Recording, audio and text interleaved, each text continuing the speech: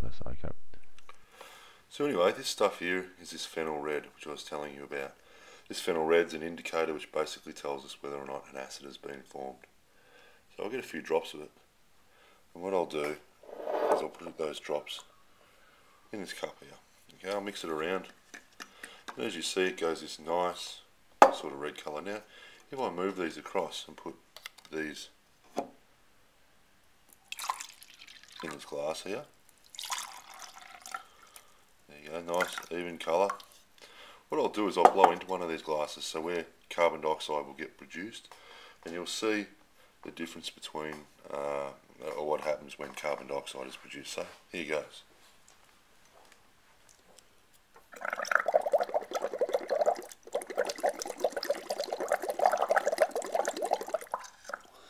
Wow, like magic, eh? So this is what we're going to be looking for, and if we see something like this, what this means is that we've had a net amount or more carbon dioxide form than has been used up. So you'll be able to then say whether or not more photosynthesis or respiration has occurred in this plant. So anyway, here's the setup. First off, once again we get the phenyl red here. I get a few drops and I put it in this water, I mix it all around. And now what I'll do is I'll put these in the test tube setups. Now what you're going to see is I've actually going to double up the test tube setup, so I've got A, B and C, D. Okay. Anyway, I'll put the water in those with the indicator. And now what I'm going to do, so we've got A, B, C, D there. I'm going to go put through in the allodia in test tubes B and D. So the allodia is here. I'll put down the test down here. Okay, and I'll try to use it from the same plant. Okay, I'll use a similar amount. Okay, and I'll now put these in the test tubes. In C, in D. I might even go another step and put a little bit more of the plant in there. Okay, I'm trying to get very equal amounts. I'm not going to be able to get this perfect, but I'm trying to get very equal amounts of allodia in each, just to act as a bit of a control. I don't think I'll ever be able to get them exactly perfect. Put them up even facing the right way. So there we go. Now what I'm going to do with those is I'm going to seal them with sticky tape.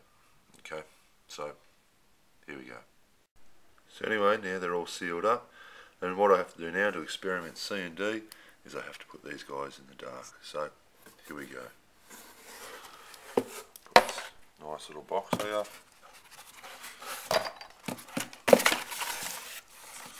C and D. You guys go into here. Alright, see you in 1 week's time. The other guys, A and B, I'll put them somewhere nice where they'll get a nice bit of sunshine. Okay. These guys are the lucky guys there. These guys can sit here on the windowsill and they get a nice little bit of sunshine. Okay. Alright.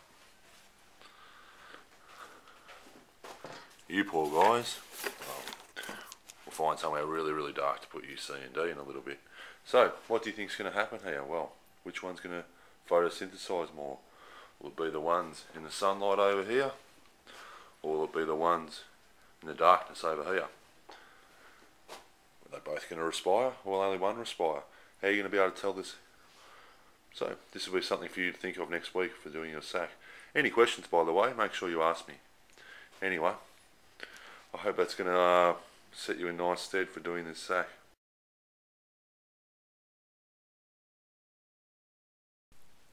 So now let's have a quick sneak peek to see how these are going. Okay, I can't wait. I'm that excited. I can barely wait. So anyway, here's A and B. As you can see, the control really hasn't changed colour at all, whereas B is this nice pink colour. Let's see how the ones in the dark are going. They're just over here. Okay, I'll get them out.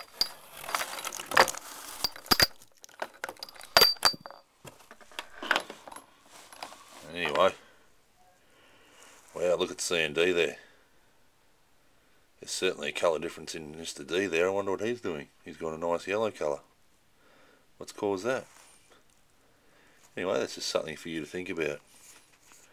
Alright, I'll see you on Wednesday.